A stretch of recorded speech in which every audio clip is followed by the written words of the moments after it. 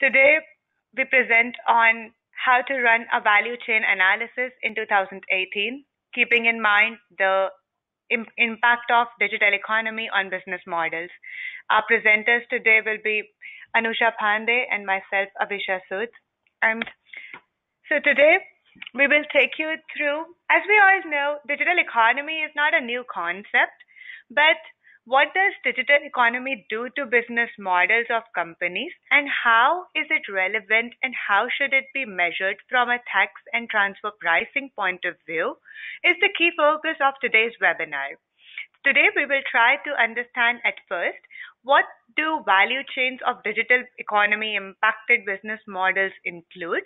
Because unless you understand the value chain of how a digital business model operates, it is impossible to determine tax or transfer pricing classification of all parts that go into generation of value for such a business.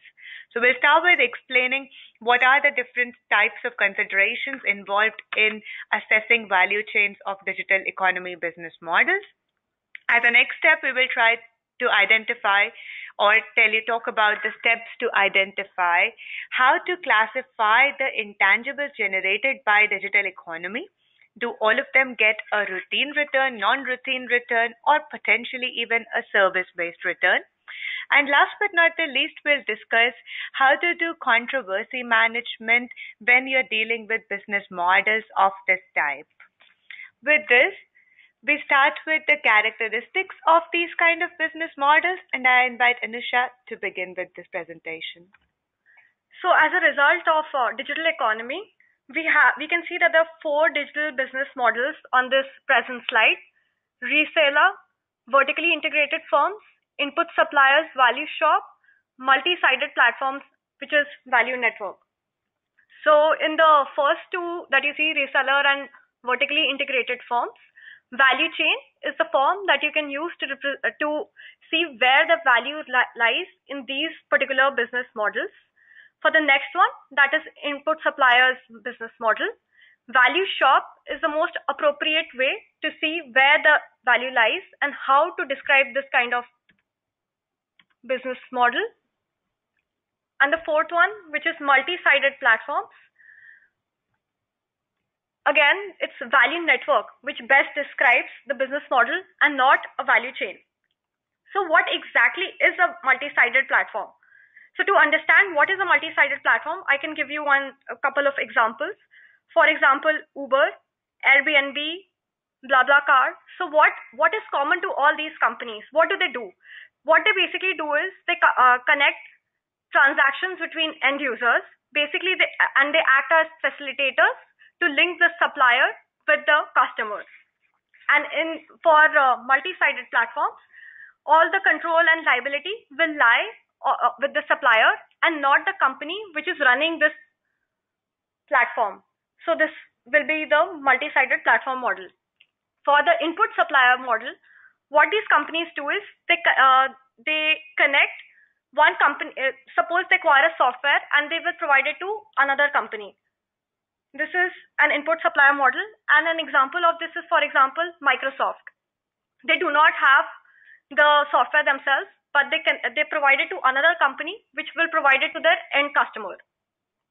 They do not directly provide it to the customer here. This is linking B2B. This is a business to business model. Then what is a vertically integrated firm? In a vertically integrated firm, they have already acquired the supplier side of the business and have integrated in their current business format. For example, Amazon Workplace here and Netflix from the production side and not from the streaming side. So what Netflix also does now is it produces content, and similarly with Amazon e-commerce, what it does is it has acquired warehouses and logistics to provide services. Now lastly, what is the reseller model? In the reseller business model, they buy products from the suppliers and they sell it onwards to the end customer. But here, all the control and liability will lie with the reseller itself. But another thing that we have to see here is, for example, in vertically integrated firms, they can also be a reseller. So we have to see each segment of the business separately to see what kind of a business model it is. For example, in Amazon Amazon also has Amazon e-commerce, which is their business platform, which is a reseller. You can buy, customers can log in and buy products. Another is Amazon e-commerce, where they provide warehousing and logistics services. Another is Amazon web space, where they provide software to Airbnb and Spotify, for example, to provide cloud services. And as we can see on the extreme left, what we already discussed, the price control, liability, user affiliation, intermediary, these are some of the key characteristics that are present in for business models. And I'll give you one example for price control and liability here. For example, in the cases of Uber, it is dependent on the number of users that are there at a particular point in time that a price is determined. But for example, for control and liability, in the example of Airbnb, the control and liability will always, for maintaining the accommodation, will lie with the supplier and will not lie with the Airbnb. So if you see here in price control and liability, it is with the control, it lies with the end user and not with the firm, which is in the case of vertically integrated firms, as they will be determining the prices and will also have control and liability. So, Anusha, would it be fair to say that these resellers and vertically integrated firms that we describe here, they used to exist before as well? Like there were reseller models, companies that would buy something from one and sell to the other, and other companies that would do everything from start to finish themselves.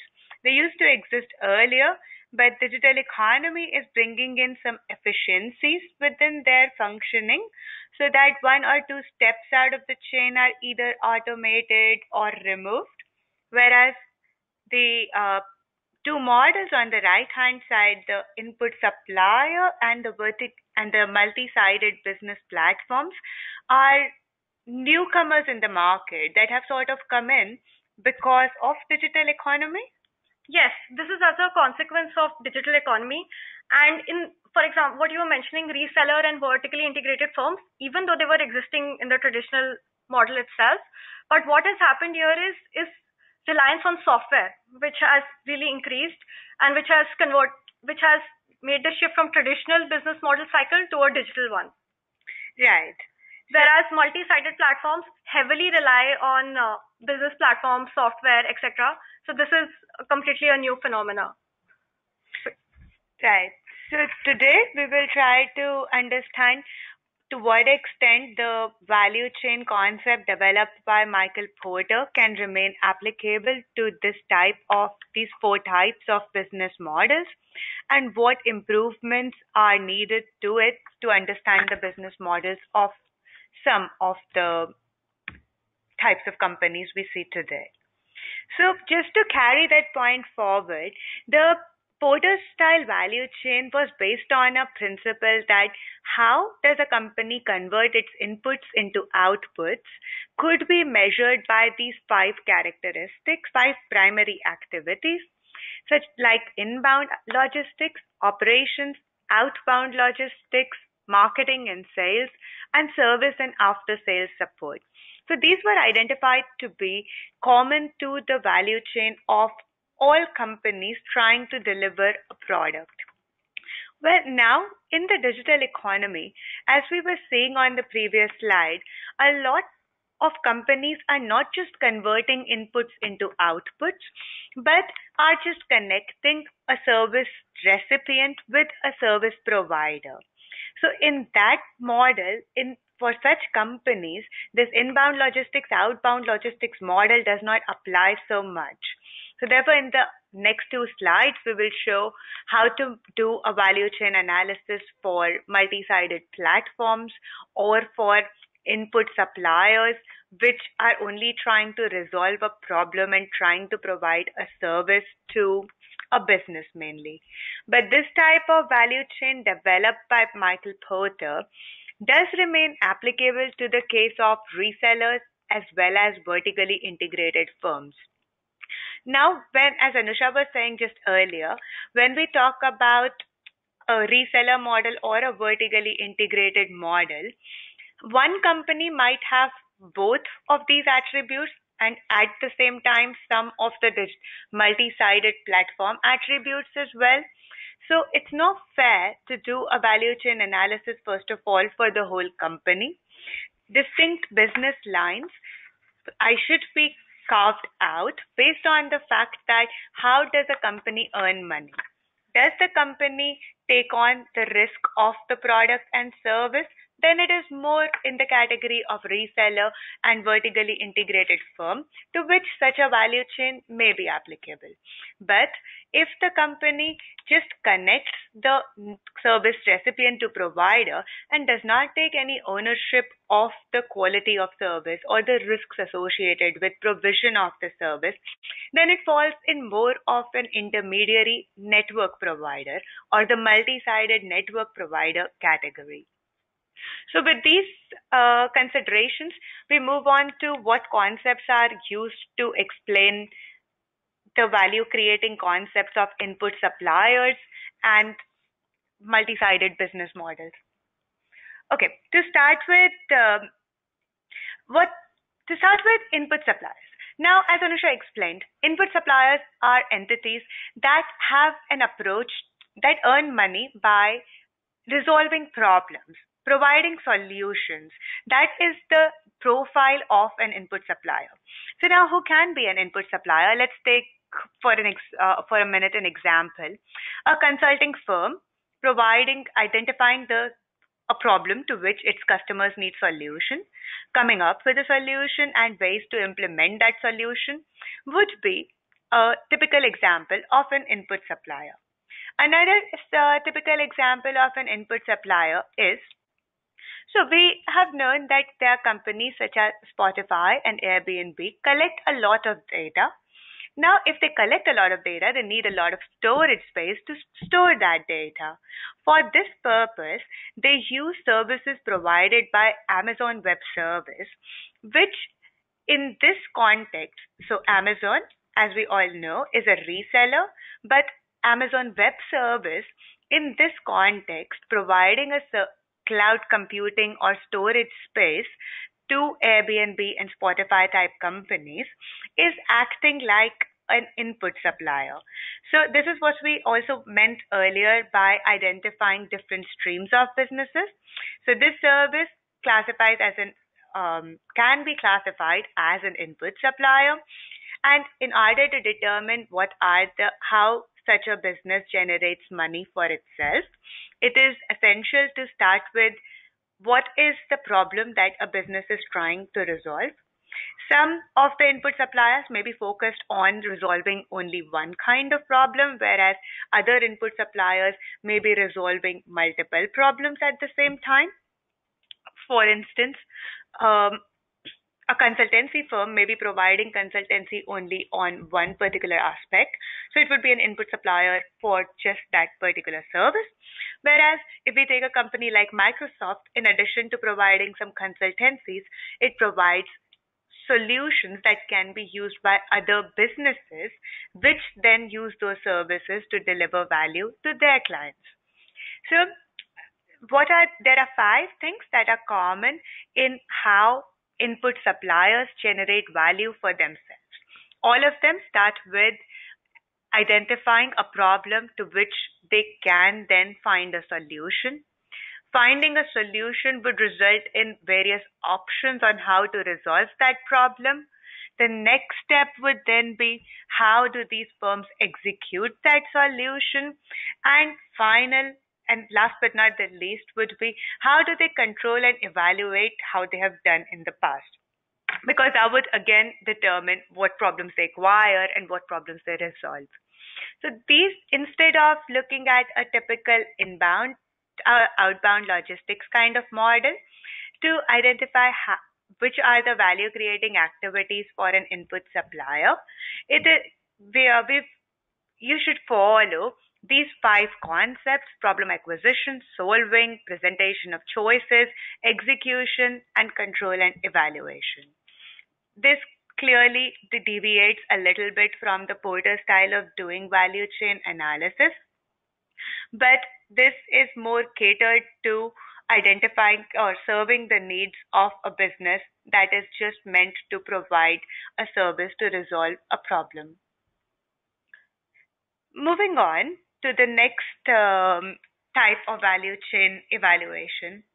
Yeah, as we had seen in the previous slides, that for multi-sided platforms, we cannot use normal value chain, that is Porter style value chain, which has inbound logistics, outbound logistics to represent this uh, value network chain. For example, if you look at the present slide, you can see that certain activities have been identified as primary activities, that is network promotion and contract management, service provisioning, and infrastructure operation. So in order to represent a value chain for these value networks, these particular factors have to be identified, and what element of value is created has to be seen for each of these categories separately. For example, what is the worth, what is the value which is being contributed by network promotion and contract management? Now, to understand this, we first have to see what exactly is network promotion and contract management. So how these entities undertake promotional campaigns, advertising campaigns, they make use of cookies on website to promote Airbnb, LinkedIn, etc. This is one of the ways that value networks are promoted. Another way value networks are promoted is by making use of other value network based platforms, for example, social network. Lot of Airbnb links, etc., are available for Facebook users who regularly use Airbnb. So you will be constantly updated on the new accommodations which are available, new price ranges which are available. Then there is contract management. That this whole concept of value network is actually reliant on entering into a contract with a customer, and it can also be terminated. When the contract is terminated, you lose the customer. For example, with Uber, based on your customer Uber rating, if it is really below a certain threshold, Uber can go ahead and terminate your contract. So this is the first prime activity that you have to see. Second is service provisioning. Like, for example, what kind of service is your platform going to actually provide? For example, in the case of Airbnb, it is providing accommodation. For example, in Uber, you're receiving a car with a driver, and so on. Then the third is infrastructure operation, which is the most important thing because this is the backbone of your business, which is your platform, which is heavily reliant on your software, algorithms, etc., to collect customer data, to collect big data, to see what are the market trends, and to use it in your business to further sell, for example, more accommodation via Airbnb and Uber, which relies on this platform to actually match the driver with the customer. So this is an example of a value network. However, one thing we actually see which remains consistent is support activities and primary activities. For all value network, value chain, value shop, we still have to always identify what are your primary activities and what are your support activities. So this remains a consistent element. And technology development, Anusha, here is described as a supportive activity. So are we here referring to, because in the bottom in primary activities, we talk about infrastructure operation, which I also imagine is related to technology. So how would you differentiate for a company that is a multi-sided business model, this infrastructure operation, which is also technology, and this technology development, which is a supportive activity? Right. So what an organization has to keep in mind is that there's certain routine intangibles and certain unique intangibles which are contributing some value to the business. What you have to see is what is the amount of value which is being contributed. For example, unique intangible is the basis for your infrastructure operation, whereas your routine intangible, which you can give a normal cost plus return for, can be part of technology development. Yeah, probably the platform that you develop at the beginning is the most crucial, and thereafter maintenance of it would be a supportive activity, but compensation for both would need to be determined separately. Is Right. that what you said? So what we'll have to see here is look at the DEMPI functions, Right. and see what is contributing the maximum value. For example, for Uber, development of this app is the main thing, and the platform which backs this app is the main contributor to their business. They do not have phone service, like you cannot call the driver, you cannot contact Uber. Everything operates through the app. Even if you have to complain about the services, you use this particular app. So development of this app would have contributed the maximum value to their service, which would, and maintenance of it would be infrastructure operations. For in this case, and if Uber app goes down, for example, then the services also stop. So everything for Uber is dependent on this particular app. So for them, I would not necessarily say that maintenance here would go as a support and not as the main contributor. Part. So here technology development, if we are talking specifically about Uber or the type of companies, Right. would possibly be general IT services Right. that we currently see, Right. like traditional businesses IT as well. support. So yeah, it is, I agree, interesting and also difficult to try and identify not just what are routine and non-routine intangibles, but how they differ across different industries as well.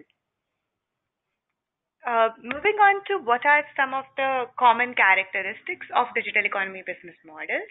Yes. So from value shop, value network, all the slides that we have seen previously, we can see there is one major trend here, which is enhanced user participation.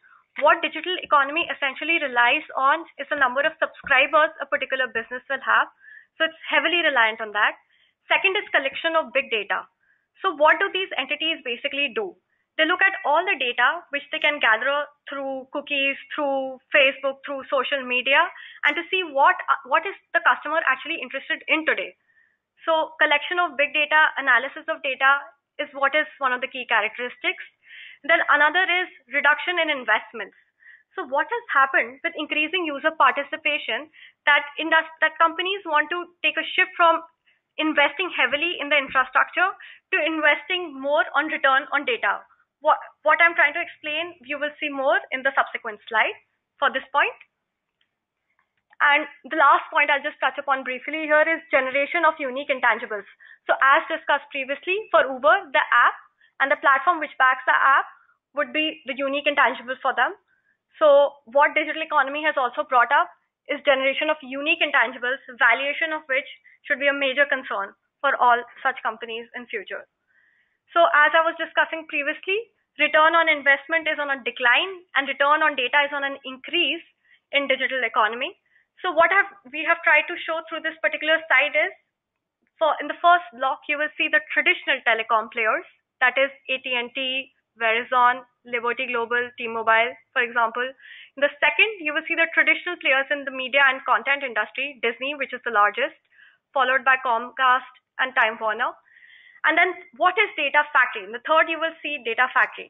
So data factory is a very asset light industry which relies heavily on distribution.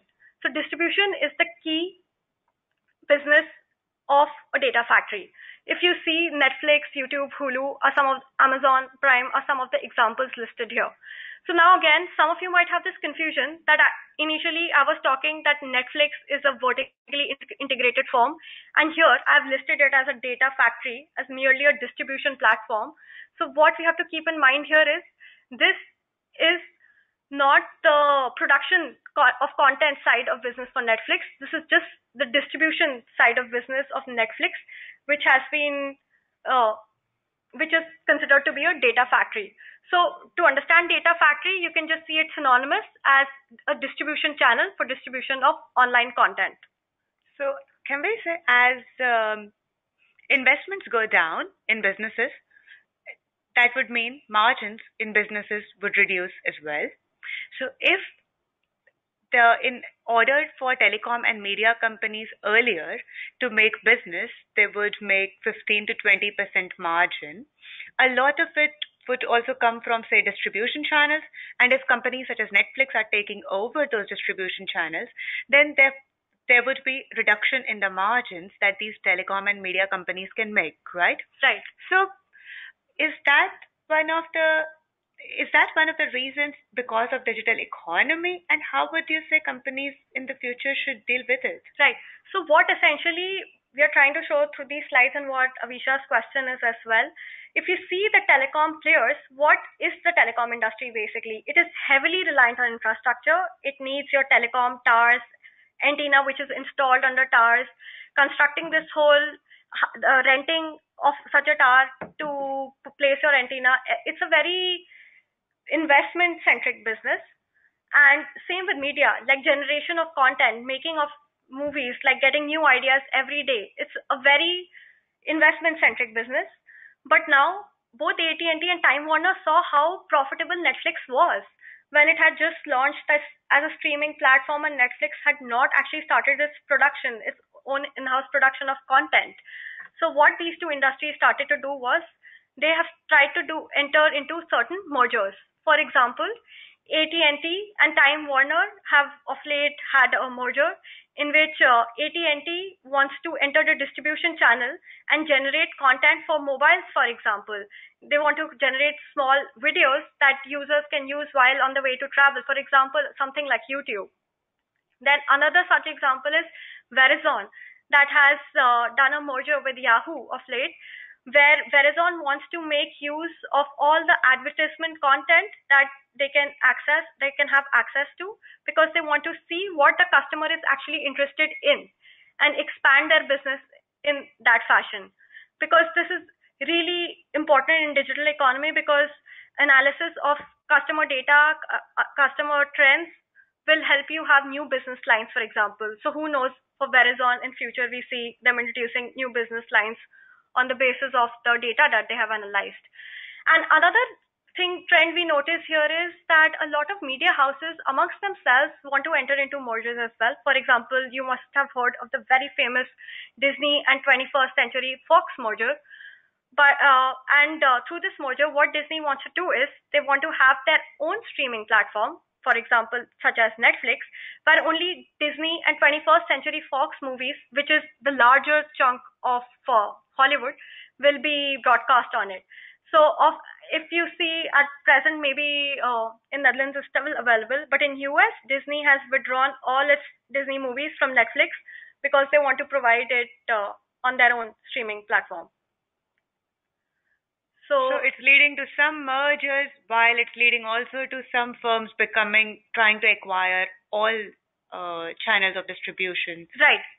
Right. So because what these companies notice is that by return on data we mean is by the number of hits that a particular website would get. For example, more number of hits you have, more number of subscribers, more number of users, higher is your revenue, which is a quicker turnaround than on return on investment, the revenue that you generate on return on investment. Yeah, if we take, for example, Spotify, that recently went public with its listing in the last month, is a company that is built on very little investment, except apart from the initial investment on the platform that they have developed. And after the platform has been developed, the popularity of it is the key determinant factor of its value. The more number of users it has, the more amount of data it generates. So the value of companies is not measured as much on the investment they make, but how good they are at collecting and analyzing data. Right. Right.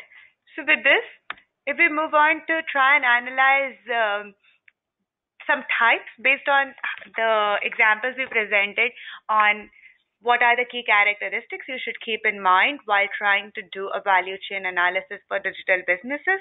In this section, we present two examples and explain how value chains for them look like. So once again, we are back to famous Amazon, which is a vertically integrated firm and is also a reseller at the same time. So for their model, mostly all of you might already be aware, but I will just repeat it once more. There's a headquarter entity, which is supposed in a particular country. There's a subsidiary, which might be in the same country as the headquarter, but also might be in another jurisdiction. And there is, of course, the final customer consumer, which might be in the country of the subsidiary or is in another country altogether. And then you have cloud computing, which is hosting of server support and logistics provider. So what happens in this particular business model? It is the final customer logs in on the website in a local language perhaps, which is provided by the local subsidiary to it. The customer provides his login details, like logs in, selects the product that it wants to buy, makes use of the platform, purchases the product. The subsidiary in turn contacts the logistics provider in the country of the customer, or perhaps in another country which is going to provide the quickest delivery to the customer, and provides, and the logistics provider in turn provides the final product to the customer. Then the third thing is, another thing is cloud computing. So to support such a heavily reliant business platform and website run business, e-commerce business, what is required is cloud computing support, and Amazon can rely on a third party service provider, or can actually rely on Amazon web space itself, which Airbnb and Spotify are also using for hosting servers perhaps. And another example is, for logistics provider, Amazon can also actually make use of their own Amazon e-commerce warehousing and logistics service instead of contacting a third party provider to provide the goods to the customer. So in case we see Amazon as a fully vertically integrated firm, it will lead to a lot of supply chain efficiencies, because from cloud computing, logistics service provider, warehousing, transport, everything is run by Amazon. But it doesn't do so for all of its products that it sells? Is that what you're trying to say? Or why should it make a difference whether Amazon uses its own channels to distribute, or do logistics, or a third party to do so? So, for example, it really depends. In the country of a local subsidiary, Amazon does not have a local warehouse, then they have to have a third party provider as a backup to provide it to the customer. What about margins that Amazon makes on different products? Like Amazon has different subscriptions for people. If, for example, you have Amazon Prime subscription or Amazon Fulfilled by Amazon subscription, then you can get 1 day delivery. So would it be possible that to ensure that, because on those subscriptions, Amazon earns money as well. So if it is not able to liaise with third-party service providers, it could possibly keep stock in its own warehouses to fulfill those delivery orders, on which that just leads to Amazon earning a little bit premium commission. Yeah, perhaps it does do that, because it cannot dictate the delivery terms to a third party service provider. And when everything is in-house, they have total control of it, full control of it. They can actually provide conclusive delivery terms to the customer, such as providing 1 or 2 days delivery, which might seem unreasonable to a third party logistics service provider. Another point that we have to see here is, every time the customer logs in on the local website and wants to purchase and browses through the website to see whatever products they want to purchase, it's the headquarters that directly gets the customer data, so that Amazon gets to see what are the latest customer trends, which is one thing we've seen is common in digital economy business models, that is reliance on big data.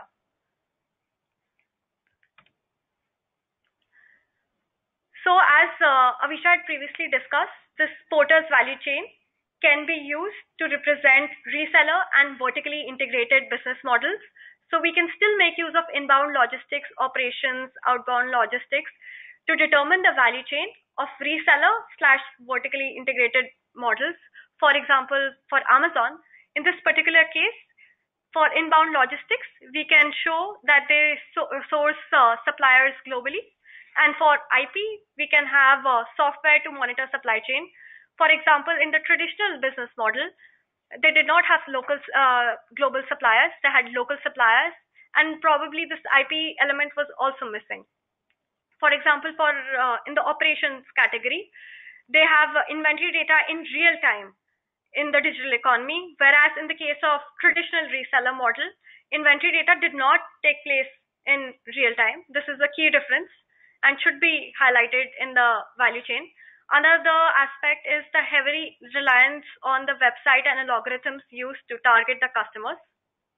Third element is outbound logistics, which is now all orders are placed via internet, which wasn't the case in the traditional reseller model. And last, one more point is sales and marketing, that marketing can actually take place via use of cookies.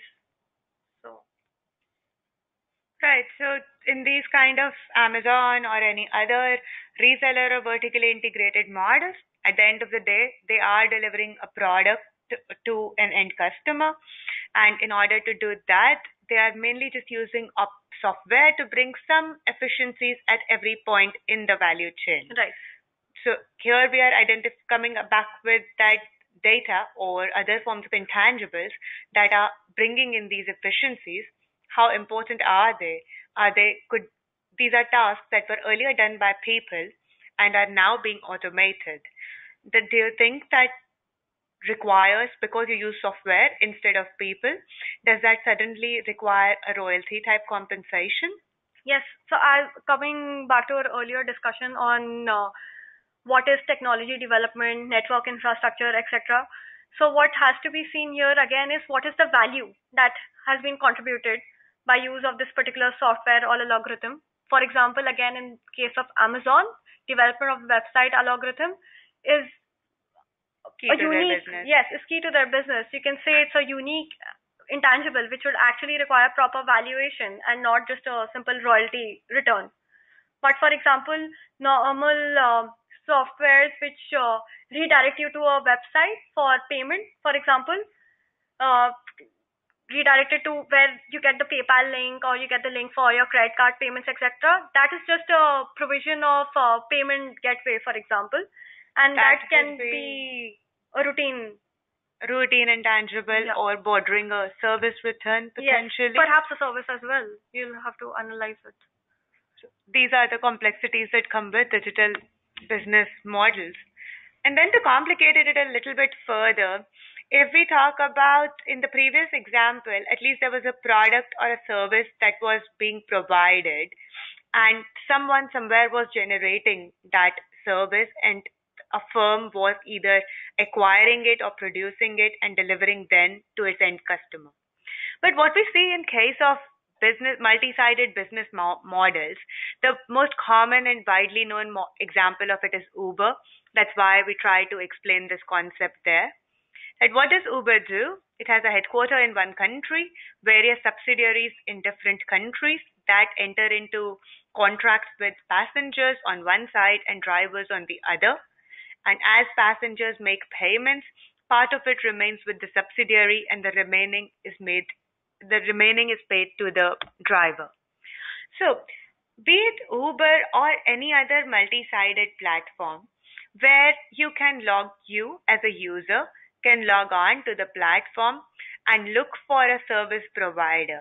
Other common examples are Airbnb, or if you need, for example, cleaning help, you can just log on to a couple of websites that connect you with a service provider in your region willing to provide that service to you rather than you having to go through an agency and provide them a commission.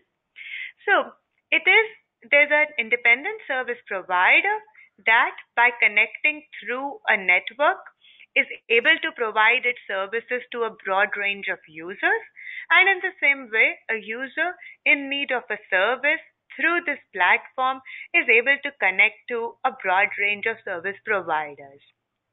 But it is the platform, the network, the application that is really key in this business going forward.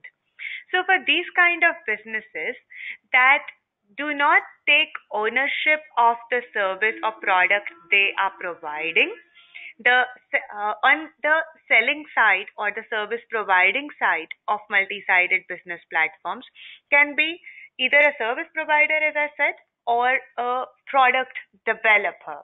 But these multi-sided business models are only bringing users in touch with someone who is providing the service or product they need.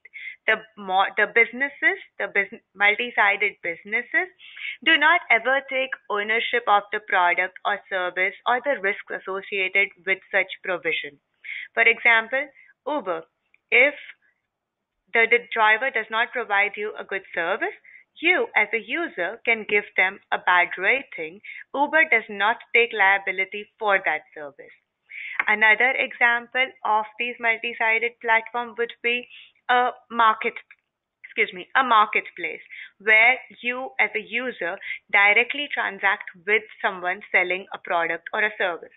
Now, if that product or service turns out to be faulty, all the my network is going to do is put you in touch with that service provider or ban that service provider from providing services to future user or make that service provider pay in some other manner. But ultimately, the network does not take ownership or risks and therefore does not want to claim a compensation from the end user for taking these ownerships or risks. So for such a company, the value chain analysis should comprise of four components. Network promotion.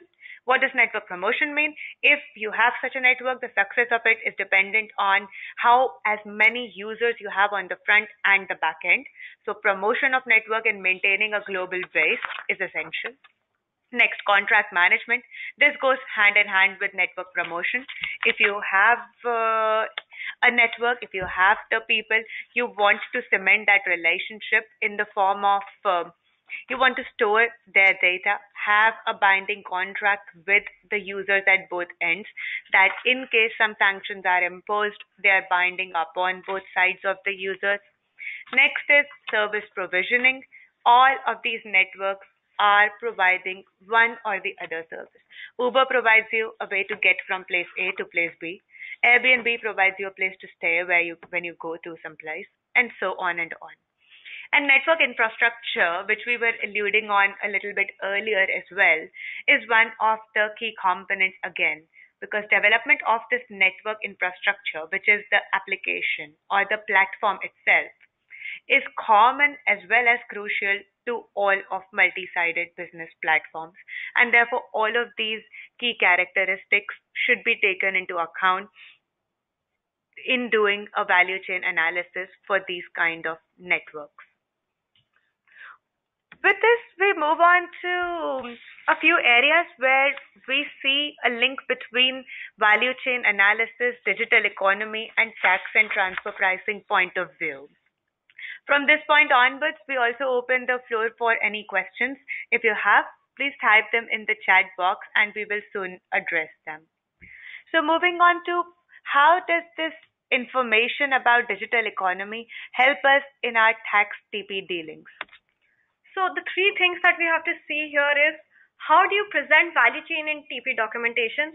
That is, how do you present value chain of a digital economy business model in your master file, which is now a requirement under OECD guidelines?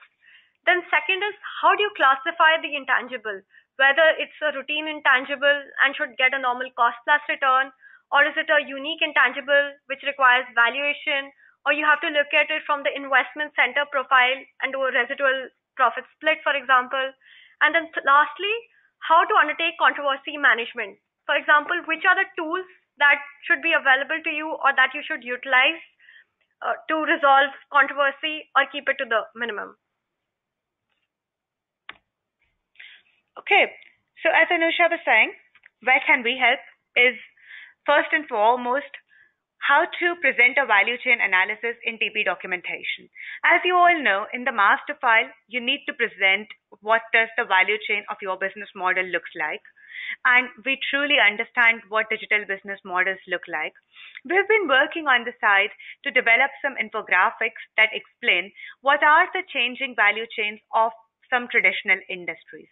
Just very quickly, if we look at the insurance industry, the traditional models were that customers would go and talk to the insurance brokers to try and understand what kind of insurance facilities are available, which are more suited to them. So it was, and these businesses would try to get customers to buy into one or the other product. So it was more like a pull model that this industry was following to attract customers. But as of now, with the emergence of big data, Insurance companies storing year over year data of customers, keeping a track of their preferences, and analyzing this data, they are able to customize products suited to the needs of these customers. So instead of customers coming to them and asking about which facilities may be suited for them, this analysis has enabled insurance companies to already push specified customized products onto the customers. So this is one of the key differences that has overturned the value chain of an insurance company. If you're an insurance company working in today's day and age, it would be only essential that you take this element of data and information into account while presenting a value chain in your master file. Another such example is the merger of retail and wholesale industry for quite a few goods. Here, what we want to talk about is, let's take an example of Alibaba, which started off as primarily only a website where wholesalers to buy stuff from. But as of now, it has become possible to buy smaller amounts for purposes of retail via Alibaba as well. So, what does this do to the business of the manufacturers who are selling these products?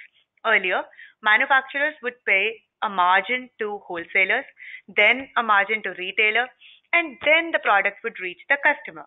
Now, if the channel for wholesale and retail has merged, the margins that can be made have also to be merged and therefore reduced, because you're not going to pay the same person the same margin twice just because it's doing both wholesale and retail. So this leads to, from a customer's point of view, lowering the price of the product or service. So from a customer's point of view, whichever company can deliver products to it of high quality and cheaper price will be the most desired one to go to. So in determining a value chain analysis for a manufacturing and selling company, it is essential to identify whether the retail and wholesale sectors have merged. What do that do to the to the overall margins, and what does that do to presentation of value chains in the master file? Another common example. Another common example to be seen is in the case of fashion retailer. If we take brands like or companies like ASOS, Zalando, etc., which make money by totally a digital value chain, that is, excuse me, that is, they are no, they make their money the most by making sure they are the first ones to get a particular design in on their website. And how they do this is, if people, let's say, post pictures on Instagram, they are first to have a look at it and try to build that design into through their manufacturers and bring it in a sellable form as soon as possible. Now, companies like ASOS and Zalando don't even have stores, so they don't even have to waste the time it takes for the manufacturer to manufacture something and bring it to the retail store. For them, soon after the manufacturer prepares something, a photograph of it is taken and placed on the website. Customers can already buy it, and it will be delivered sometimes directly from the manufacturer's location to the end customer. So, a typical concept of strategy and design, which used to be key to value chains of fashion retailers, has become less and less important, and this data analysis through Instagram, Facebook, or other ways of user interaction and converting them as quickly as possible into outputs is what is the key value driving factor. And all of these things are important for you to focus on, because this is what determines which entity in your group gets to make how much margin. Another area of tax transfer pricing importance that has become important is this one. How to classify an intangible. So as we saw in the previous slide, in the new retailer business model inspired by digital economy, or having all the elements of a digital economy, Data analysis is highly relevant, and for data analysis, what is most important is existence of certain algorithms or certain software which helps a company to analyze the customer trends in the market and in, and go fast track their production basically. So here we see certain platforms like a normal business platform that is for Amazon, its website, data analysis software to study the market trends, which Boohoo, ASOS, etc. make use of. Then data storage of all the customer data, payment gateway, for example, links to credit cards or PayPal, for example, to do your purchase, and business support services, that is customer services. You have a problem with the product, you call the helpline, or you provide the complaint in an email format, etc.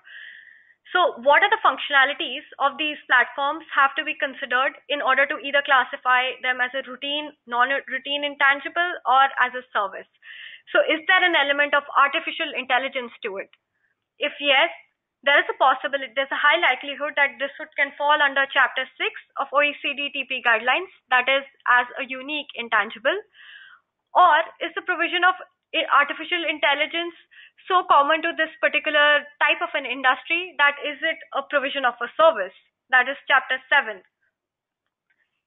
This is highly relevant because you will escape from presenting this information in the master file under the Tempe functions category and will provide it under intra-group services, and emphasis will not be on writing how the intangible has been developed, enhanced, or maintained, for example. Same applies for data origination. Is it actually a Chapter 6 or Chapter 7 intangible? Or Chapter 6 intangible or Chapter 7 service?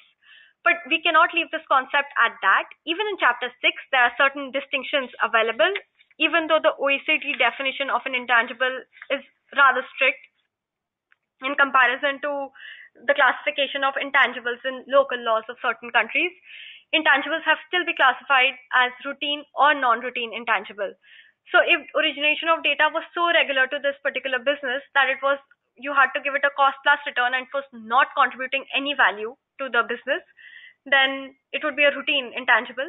Or whether it would be a non-routine intangible for which you would have to do a valuation or a profit split. This has to be seen and is highly essential in today's world of digital economy.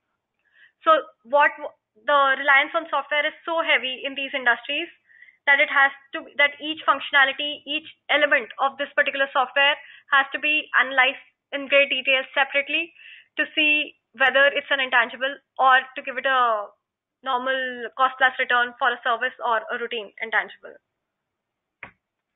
That's another area where TPA can help. And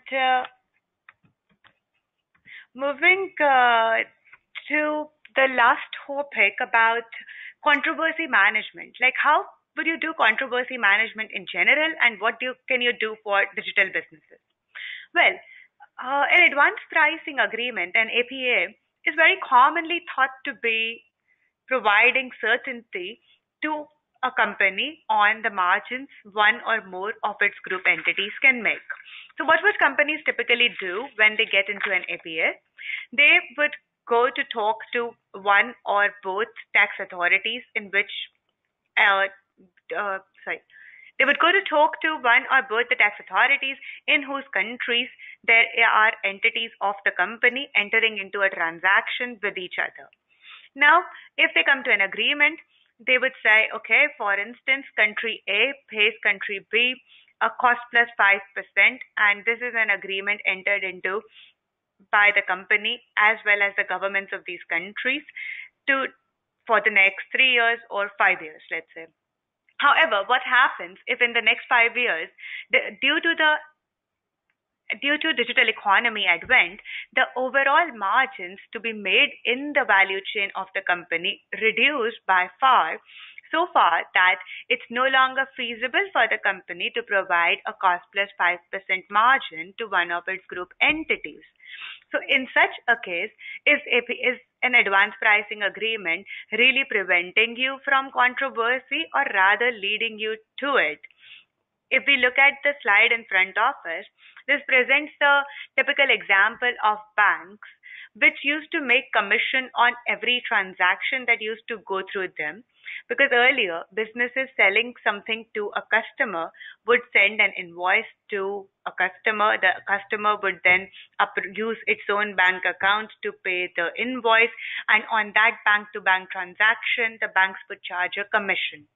But right now, with a lot of companies such as Alipay, WeChat Pay, and a few other payment gateways that have not only started acting as payment gateways, but also taking on a part of the value chain that belonged traditionally to banks, is reducing the commissions banks can make.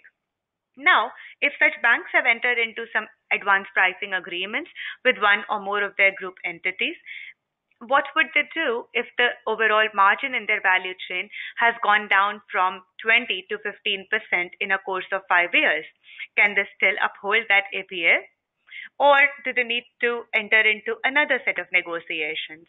So, therefore, these are questions to be considered at a point in time before you make your controversy plans. The next slide illustrates the same principle, but just for a different industry. And with this, we would like to also inform all attendees that this issue of controversy management is not common just to digital economy, but to industries, but to companies at large after BEPS. For this purpose, 2 weeks from now, on 21st of June 2018, TPA Global is conducting a workshop on global tax controversy, and we more than cordially invite you to that workshop. Hope if you would like more information on our controversy event, please follow this link. And if you would like any more information on digital economy, value chain analysis, or classification of intangibles, please feel free to contact us through the information on the slides. The recording of the presentation as well as the slides will be made available shortly, and an email will be sent to all of you.